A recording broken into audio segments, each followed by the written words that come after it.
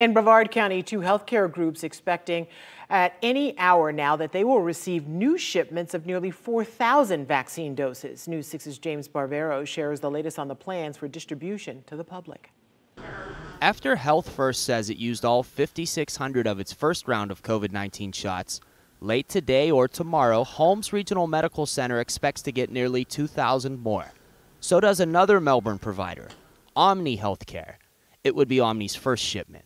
And if they arrive, the health systems say they could be vaccinating seniors who have appointments starting tomorrow. So as soon as those vaccines arrive, we're going to put the message out to folks. Health First's chief clinical officer says Holmes Regional Medical Center will not schedule appointments until the shipment gets here. Omni, on the other hand, says it has scheduled 10,000 appointments, including 800 for Friday and 800 for Saturday. I think it's important to give it to as many people as possible, as fast as possible. And as I said, we expect to vaccinate 80 to 100 per hour. Omni says it will give the vaccine inside its facility.